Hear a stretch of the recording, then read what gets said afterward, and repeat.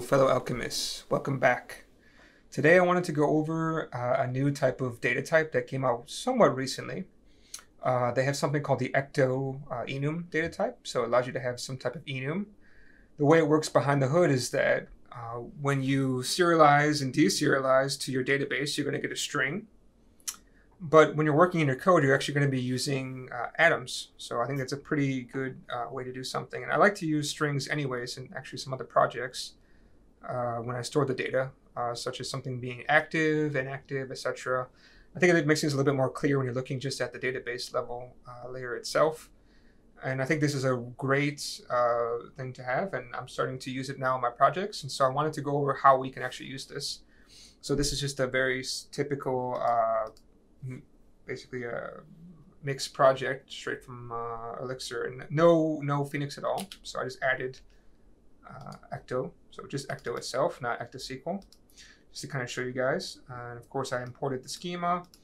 Sorry, I'm using Ecto schema, and I imported the change set function. So all I'm going to do is I'm just going to just create an embedded schema. An embedded schema is basically an in-memory type schema. So we're going to have a couple of fields, so basically just a name of a task. And so I started creating a task over here, and the name, of course, will be a string. But the task will also have a status, and the status is going to be an enum. So because you don't want to have any kind of thing outside. So for my status, it's going to be Ecto Enum. And for enums, you have to tell what values there are. So I'm going to say it's ready to be done. Could be canceled, or could be done. And I'm going to write a function for change set. So in here, we need to, of course, accept the task itself and the attributes that you want to add. And so I take my task, I cast some values.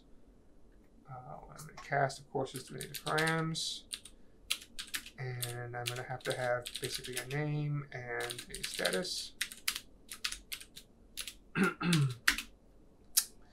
And the validate required. So I'm going to say I'm going to have name and status in here also. And that should be enough. Before I start this video, I've already created these functions. So what I'm going to do is try to, create a task, use the change set, and I have this evaluate change set. And so if the change set is going to be valid, then if it's going to be invalid, I'm just going to return an error tuple. If it's valid, I'm going to return the, basically the struct with an OK tuple. So similar to how we do things with Ecto as it is. And so when I run this, you can take a look to see how everything kind of works. Sorry, looks like I made a mistake somewhere. Oh, sorry, this one's called attributes. There we go. Now if I run this, should be good to go.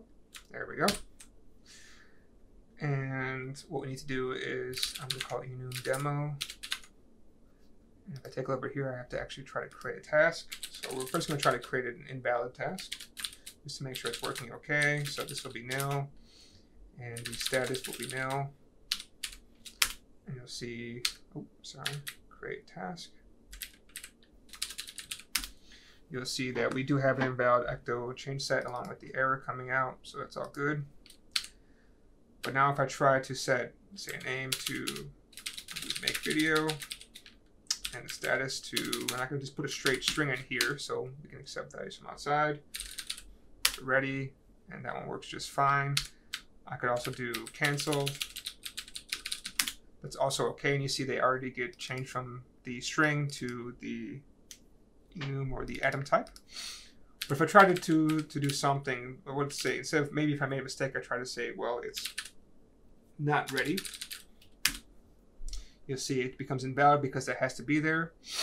And over here, what we have actually is, this is some more information about what's on there.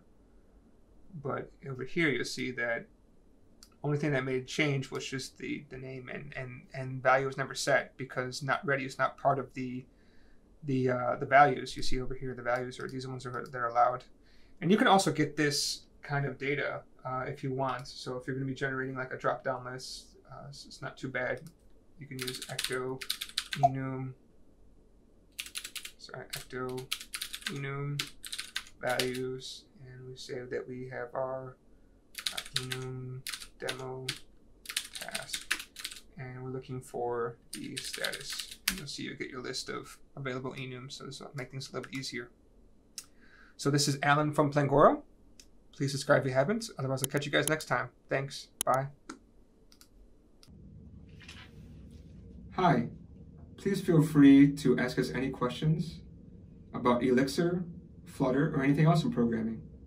Here's our YouTube channel, Facebook, Instagram, and Twitter. We'll answer your questions every Friday. Ya mantai ge duck man all. Yo wenti ji do wen wo.